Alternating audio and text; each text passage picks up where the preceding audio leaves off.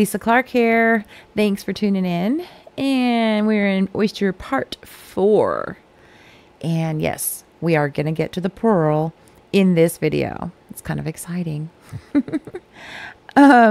More blending, more softening, getting that depth perception right there that I wanted to achieve in that part of the shell right there to make it look like it kind of curves in a little bit, creating that shadow effect.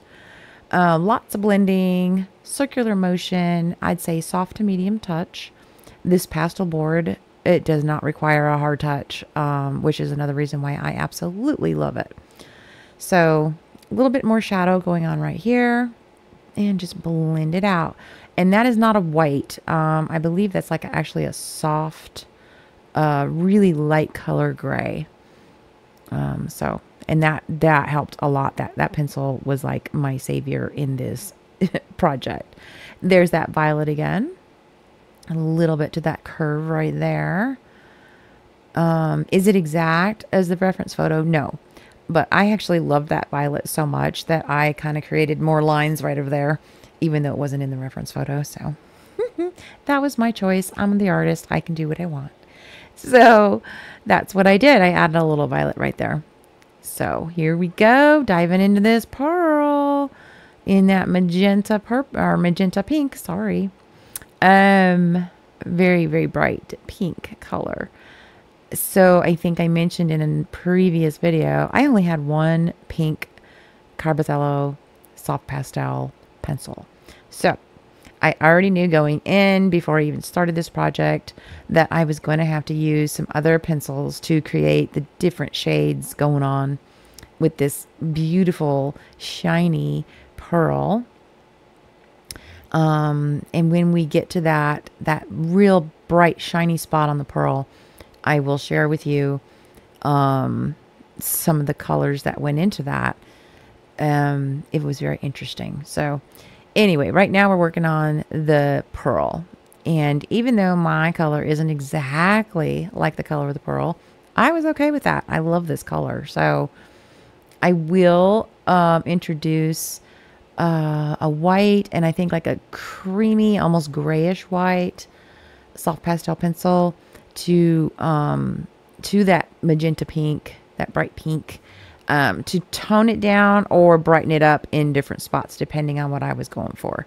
But as usual, I do recommend if you need something to be super, super bright white, in this case, lay that down before you do any other colors around it or in that spot. And that's all I'm doing. I'm going to lay, this is literally titanium white going on right here. But we are going to soften it. Don't worry. I would never leave that pearl with that very obvious white spot right there. I will be toning it down. There we go.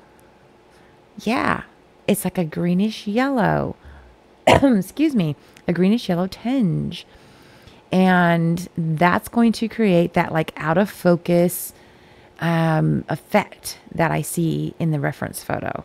And then you just need to blend those two colors together to create like instead of a line there between the white and that yellow green, it'll just kind of blend. It'll soften together. It just takes a couple goes at it and it will happen. I promise it will happen. I even decided let's try to see what happens when I put the pink right over that yellow green. And that's like, okay, I kind of like that. That works. And we still need to soften that line between.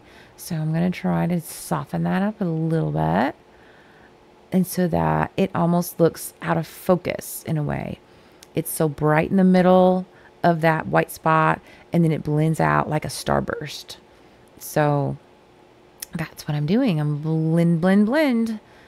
And this pastel board, oh wow, you can really put some layers on it. In my opinion, I loved it. I could change my mind, go a different direction.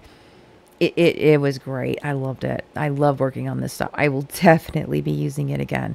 If you have any suggestions on what subject I should try next, I'm open to those suggestions. So leave me a comment, hit that subscribe button. Y'all have been so awesome.